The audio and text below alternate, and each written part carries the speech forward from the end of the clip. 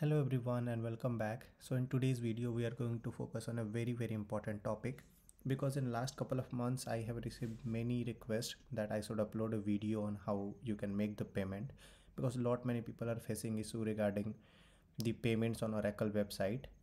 While scheduling the exam they are not able to make the payment while buying the exams. So I will be focusing today on that, and I make sure that you will not face any other challenges after this video. And also I request you to stay connected till the end so that you don't miss any steps here.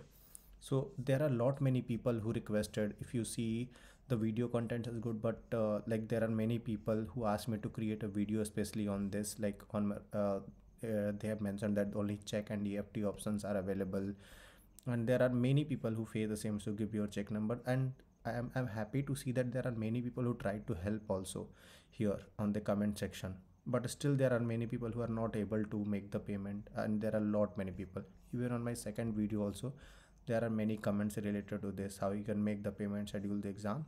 So today we'll be focusing on that. So you make sure not to skip anything here, so that you will miss a very important thing and you will again face the same issue. So let's get started. So let me first, I have opened all the references that I have collected, and I will show you each and everything. But let's get started first with the Oracle website. Here I have opened education.oracle.com/byexam. So here there are three options, as you already know, available for exam buy. In this Oracle Cloud Infrastructure, we have this particular exam details available. All these exams comes under this particular exam voucher. So we will try to add this particular one and we'll try to make the payment for this. Okay, I'll show you the example using this particular exam. Okay, so let me go ahead and add this particular thing to the cart. So there are two quantities, we'll reduce it, no problem. Okay, so I have already opened, I will continue as guest, and I have already opened that in another tab. Okay, now if you see here, I have selected private user. For the time being, you can select anything. If you're a company employee, you can select anything, but the only main part that we are going to focus on is the payment section.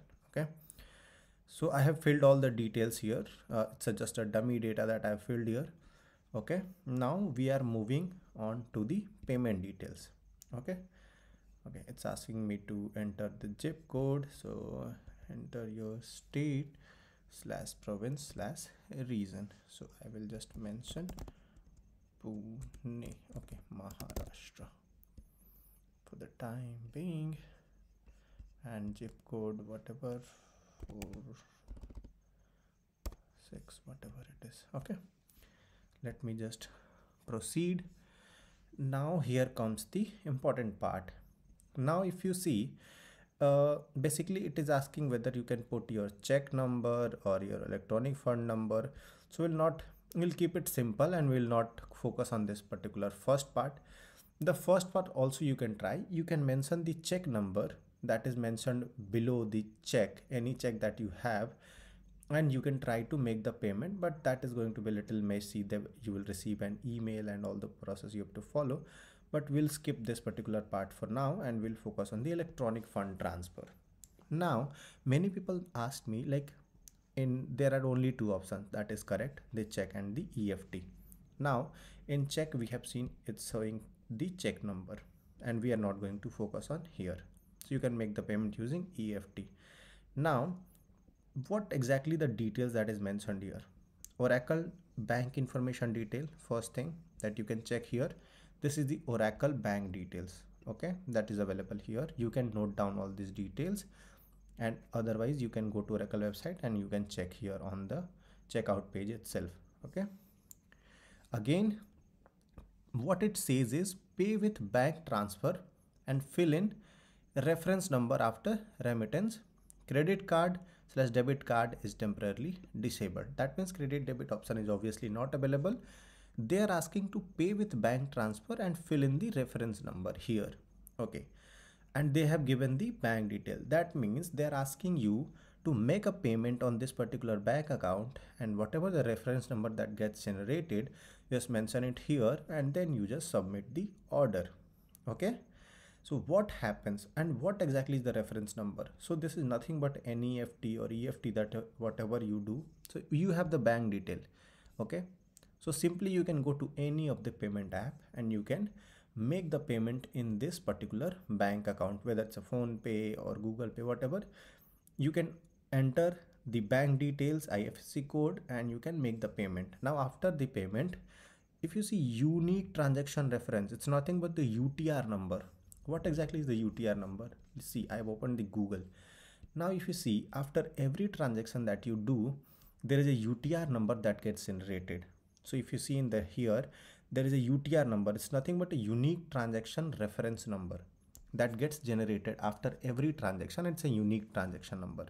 So that transaction will identify whether it's whether you have made the successful payment or not. And there are other examples also. If you see this also, there is a check or reference number. This is some other kind of transfer again. So there are many images and details that you can see here. So this is a transaction ID. So all you need to know is this UTR number is nothing but your unique transaction reference number that gets generated after you make the payment here. So in PhonePe also, if you see, if you open your PhonePe app directly, where exactly you can see this in your PhonePe app, there is an option called money transfer. In that you will have an option called to bank/UPI ID. So in bank/UPI ID, you can add one bank account. You can enter all these details here and you can make the payment. After you make the payment, you can click on that particular transaction, and in transfer details, in the transaction details, you will see the UTR number that will be generated, and that UTR number you have to mention here. After you mention the detail and submit the order, first thing you will receive here is, see, this kind of email you will receive from the Oracle team that thank you for choosing Oracle. Your order is currently being processed. No further action is required at this particular time. Okay. And you just have to wait. Okay. After few days, if your transaction is successful, and they will check and verify your reference number that you have mentioned here, and they will cross check from their end, and then you will get a exact email saying that your transaction, whether it's a successful or failure. In my case, that was a dummy number, so I have received, please be informed that your order placed through the Oracle Education website will be cancelled due to no payment received within 5 business days. So what happens if Oracle will not receive any, and they will also mention that if you still need Oracle University offering, please place a fresh order and make a payment to Oracle bank account which was sent to you in earlier mail. Okay, so these are the bank details. They are asking to make the payment and then do this. And they have also mentioned that orders without payment confirmation will be cancelled after 5 business/working days. So this is what happens. So I hope you understood what exactly you need to do here. You have to make a transaction on this particular account here. Okay, whatever the unique transaction reference number that gets generated, you have to mention it here, and then you have to submit the order. It will be processed, it will be checked by Oracle team, and then you will get a successful confirmation email. If there is anything missing, Oracle team will come back with this, and if you face any issue, you can connect with Oracle support team also, which will be mentioned in the email.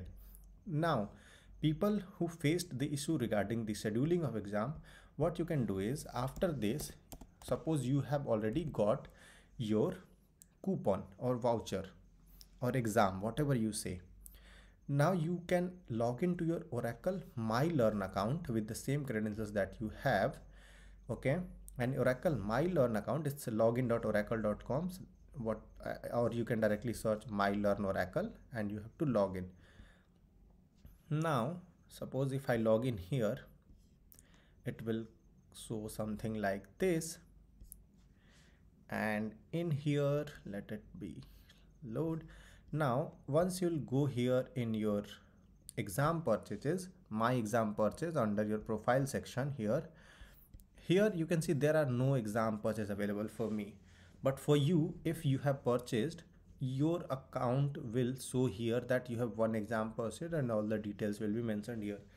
After that, from here itself, for example, I want to schedule exam for Java 11.